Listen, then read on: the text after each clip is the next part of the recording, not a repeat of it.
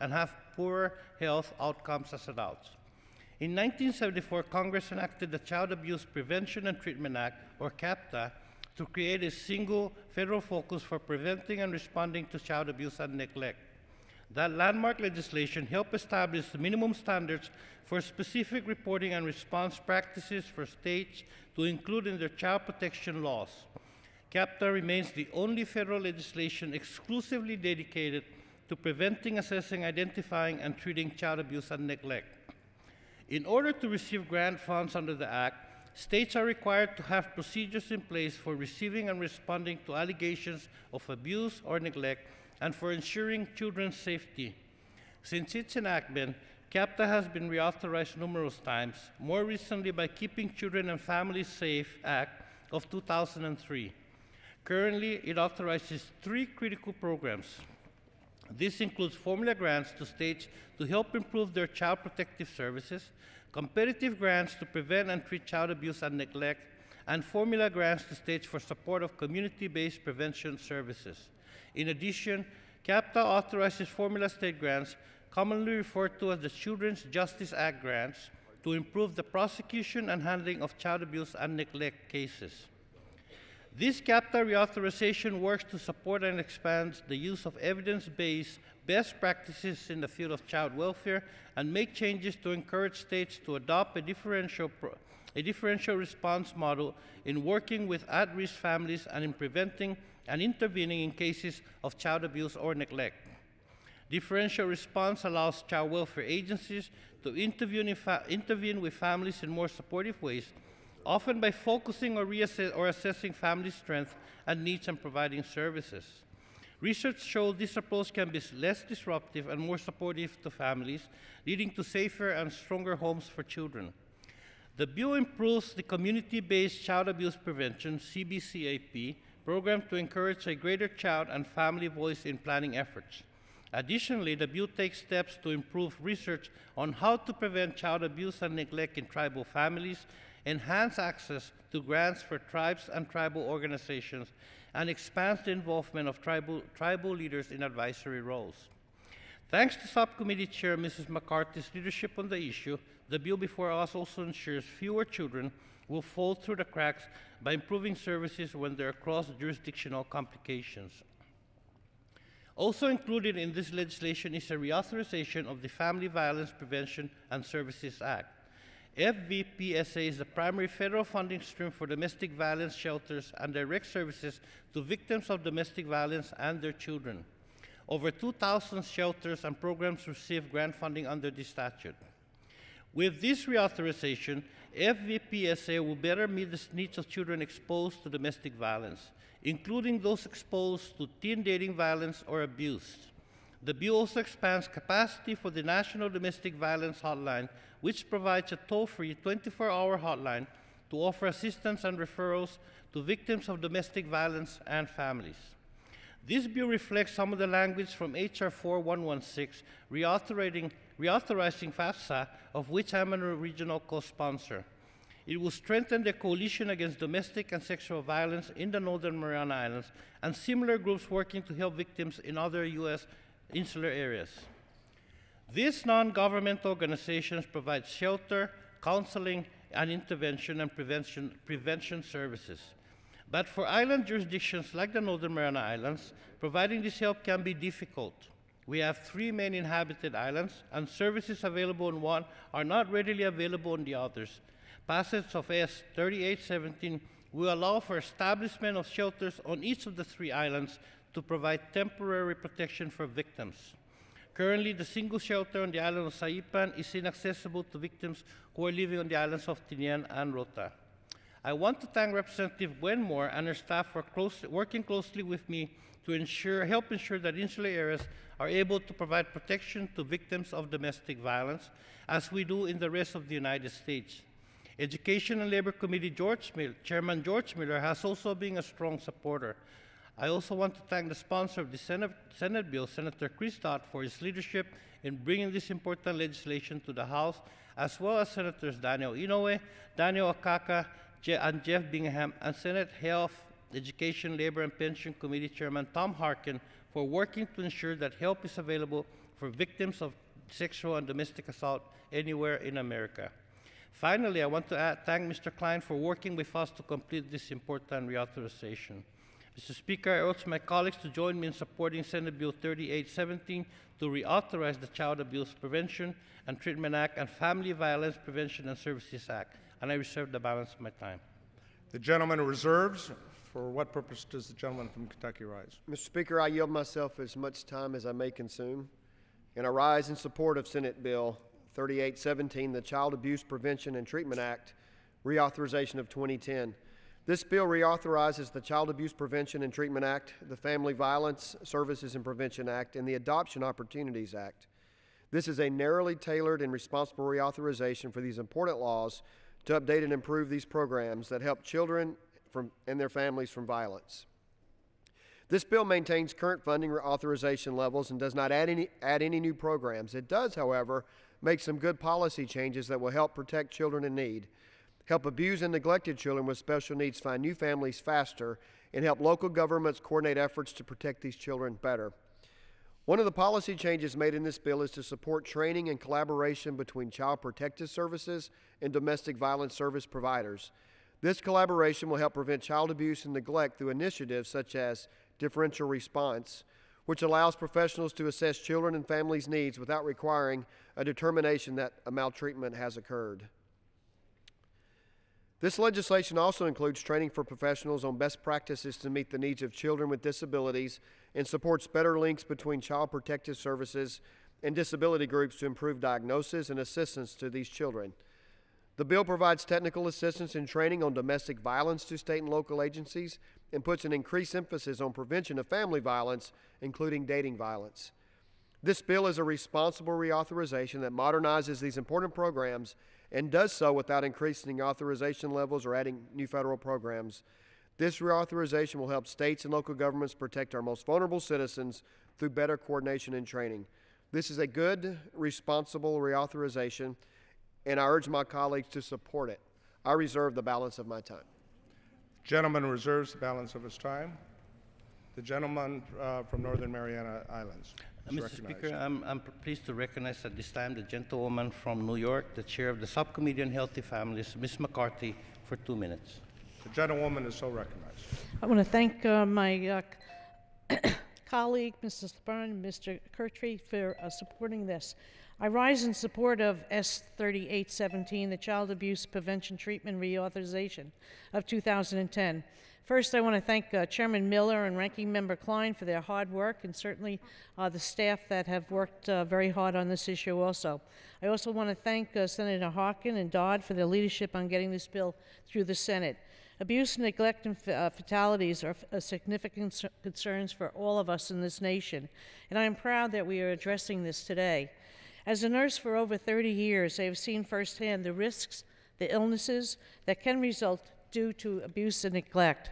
A concern which surfaced during the hearings on my subcommittee when we held this topic, that child abuse does not respect state lines. As a result of this hearing, I introduced a bill called Protecting Children Across State Lines Act. I am proud to have provisions of my bill included in the CAPTA legislation. My provisions do two things. One, it requires data to be collected showing which reports are screened out of the basis of multiple state authorities being involved. Two, it clarifies the state task force recommendations for comprehensive protection for our children should address issues in which multiple state authorities are involved. We know that children who experience or witness abuse or neglect have their sense of security, trust, and safety shaken to the core. Studies show that young children are more likely to be reported as victims. The maltreatment rates for infants is 21% compared to 13% for children of ages 1 to 3. Neglect is one of the most troublesome problems that we face in this area. In fact, more than 60% of children who come to the attention of child welfare authorities are victims of neglect. Sometimes these cases of neglect happen due to the simple fact that parents do need assistance. These parents are not monsters. They just need to be connected with available services or need help with basic preparing skills. We know from studies that the impact of chronic long-term neglect is disadvantaging to the developing of children. 30 seconds. The gentleman yields 30 additional seconds. Gentleman Victims from of New York. abuse and neglect are more likely to have delays with language or cognitive skills. They are more likely to be arrested for truancy. We also know they have poor health outcomes as adults. The 35 years of Congress enacted CAPTA to create a single federal focus on child abuse and neglect. The rates of physical abuse have decreased in recent years, but the rates of neglect have remained constant. Difficult financial times can lead to violence, and victims with fewer personal resources become more vulnerable. Mr. Speaker, I urge all of my colleagues to vote for this. This is for the children of this nation. I urge them to support S 3817. I yield back. Thank you. The gentlewoman's time has expired. Gentleman from Kentucky will be recognized. Mr. Speaker, I have no speakers at this time. I continue to reserve. The gentleman reserves his time. The gentleman from Northern Mariana. Thank you, Mr. Speaker. And at this time, I'm pleased to recognize the gentlewoman from Wisconsin, Ms. Moore, for 3 minutes. All right. The gentlewoman from Wisconsin is recognized for 3 minutes. Thank you, Representative Sablan, for yielding, and thank you, Mr. Speaker. I am just so overjoyed to be rising today to celebrate the imminent passage of the Family Violence Prevention and Services Act, or FVPSA, as well as the passage of CAPTA, the Child Abuse Prevention and Treatment Act. By taking swift action to pass these bills before the end of the year, we are taking a stand to protect victims of domestic violence as well as children who are victims of abuse. We're also taking landmark steps to help break the cycle of abuse for generations to come. I want to pause here to personally thank Chairman George Miller of the Education and Labor Committee and Senator Chris Dodd. I have worked so hard to bring attention to these bills, and I've been fortunate enough to have strong allies in these two chairmen, both of whom are extremely committed to these causes. I have had the honor of being the lead sponsor and champion for FVPSA in the House, but I certainly wouldn't be celebrating here today without the good work of Chairman Miller and Senator Dodd. I also need to acknowledge and thank the many advocates and victim service providers who helped shape this legislation and rallied support at key moments, particularly the advocates from the National Network to End Domestic Violence and the Wisconsin Coalition Against Domestic Violence. Now, in spite of the fact that we've made great progress towards acknowledging that domestic violence is a crime and a crisis and a threat to public health, we've got such a long way to go. 1 in 4 women in this country experiences domestic violence in her life. Every day in this country, an average of 3 women are killed by a current or former intimate partner. In my state alone, deaths from domestic violence are the highest in a decade. And approximately 15.5 million children are exposed to domestic violence each year. In fact, 1/2 to 2/3 of domestic violence shelter residents are children. The women and men who are victimized live in each and every one of our congressional districts. They come from all walks of life, regardless of socioeconomic status, ethnicity, religion, partisan affiliation. They're members of our families, they're friends, they're neighbors, they're co-workers, and some in this room have been victims and survivors of this violence. Since the economic downturn started, we've been hearing more and more horror stories from the shelters and service providers. The economy has been a very bad situation, has made a bad situation worse for an increasing numbers of victims, many of whom have few resources to flee their abusers. Mr. Speaker, I yield another 30 seconds to the gentlewoman. The gentlewoman is recognized for an additional 30 seconds. Thank you, Mr. Chairman.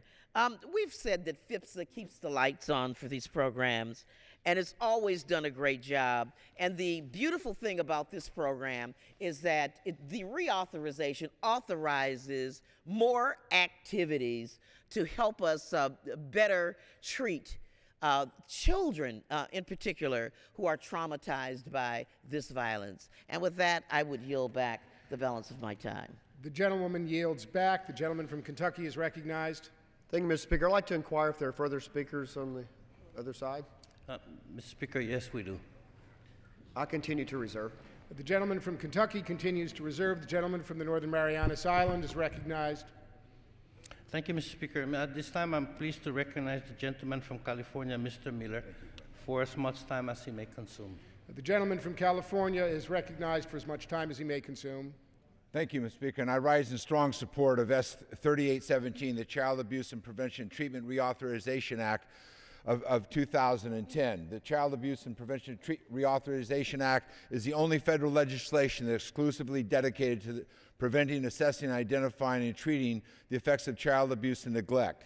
This reauthorization includes a number of important reforms for more use of the best practices in the child welfare system. First, the bill focuses on the vulnerable populations, unaccompanied homeless children, as well as children with disabilities.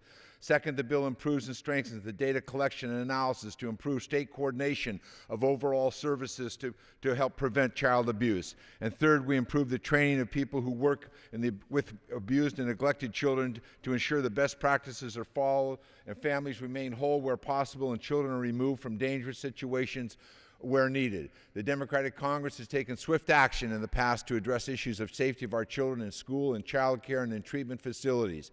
It is clear we need to do more to help our children in their homes. This bill will also address domestic violence by reauthorizing the Family Violence Prevention and Services Act. And I want to thank the gentlewoman who just preceded me in the well here, Congresswoman Gwen Moore, for her leadership and efforts to highlight this important issue. It's a sad reality that during economic downturns, domestic violence occurrences happen more frequently. We know that nearly 1 in 4 women have been abused by a partner